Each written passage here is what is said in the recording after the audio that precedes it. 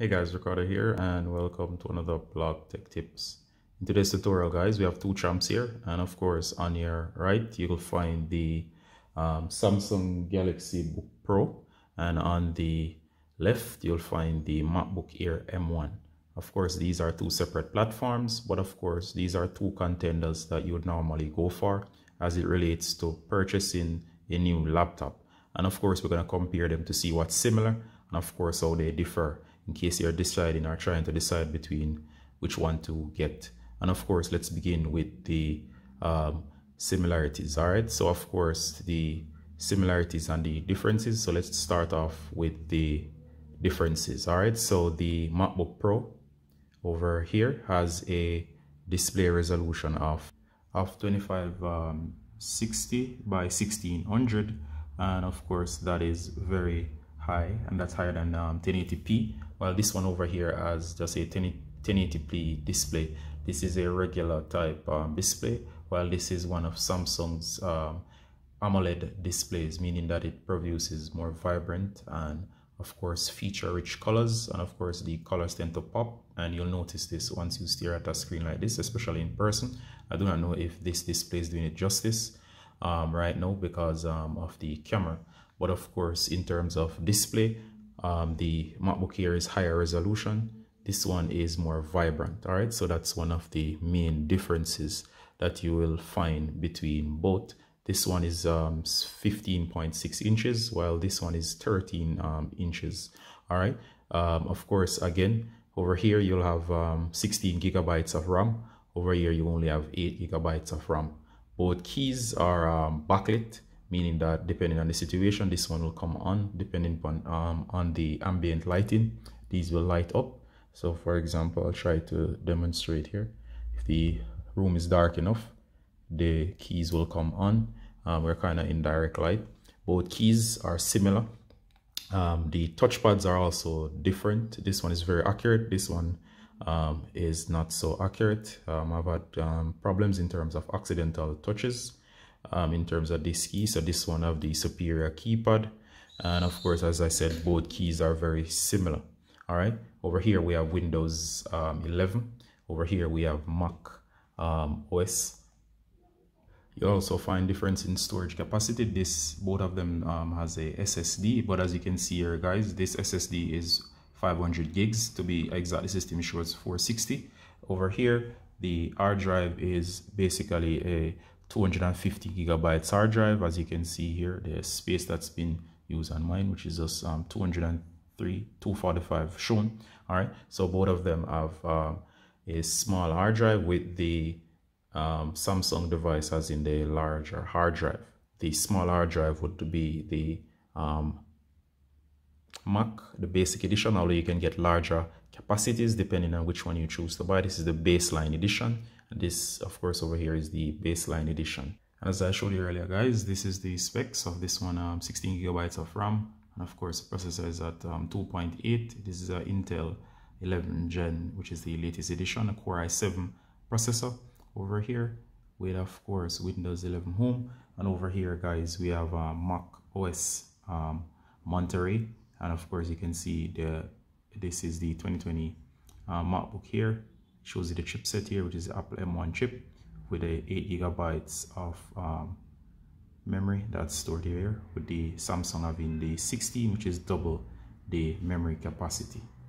In terms of price guys, the Samsung Galaxy Book has the more expensive price, while the MacBook Air Basic Edition is more affordable. However, if you do get these on a deal, you should be able to, they should roughly come in at the same price, being both, one is the baseline model and of course the other being the starter edition of the Samsung Galaxy Book.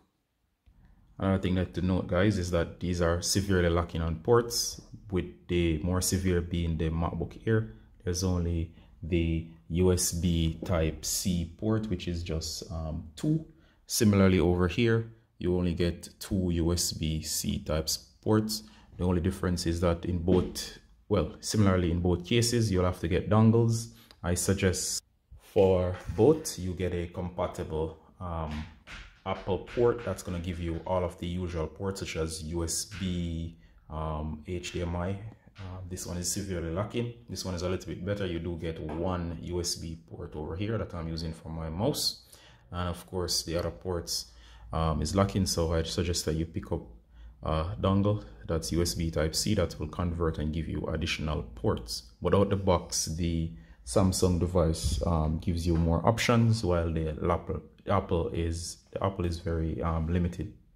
All right, in terms of build quality, I find that the superior build quality goes to, of course, the MacBook Air, in that the MacBook Air is made out of aluminum and of course it's very solid, while this one is built out of plastic, especially for such an expensive device. In terms of superior keys, in terms of backlit, I like the Apple backlit keys. The implementation is a little bit rough over here in that it's using the ambient light sensor, but I'm sure I could turn that off, and they can also be adjusted in intensity. Overall, the better display would be this one, while this one is higher resolution and very highly tweaked. Better operating system, this one based on user experience and consistency. Of course, this one has a lot of bugs since it's Windows 11 to take more time, so you'll have to know what you're getting into if you're going for the Windows 11.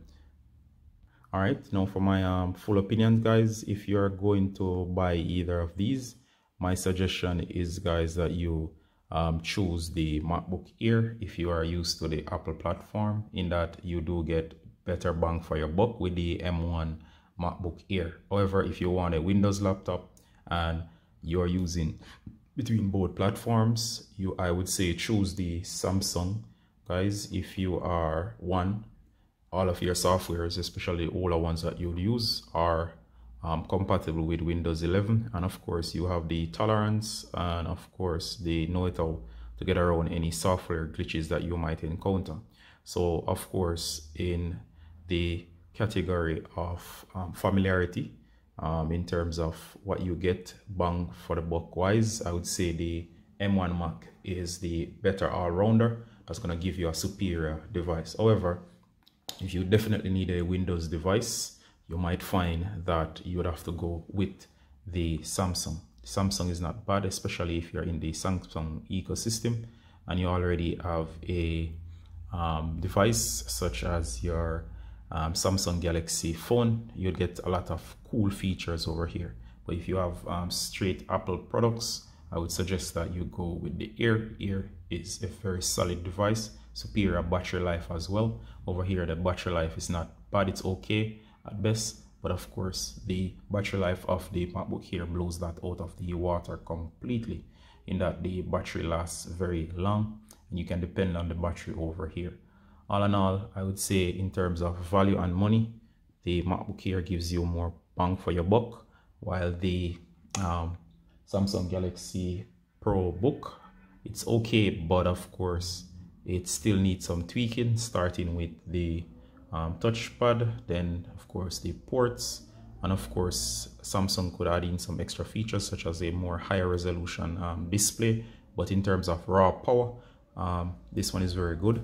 The Air is good as well, and they have comparable performance, considering this is the i7 version. So if you have any direct questions about either, guys, I've tried to cover all the major things that I can do to compare both as to which you should get.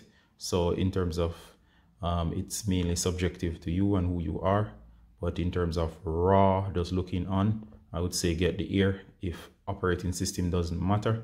But of course, in terms of build quality, I would say here again.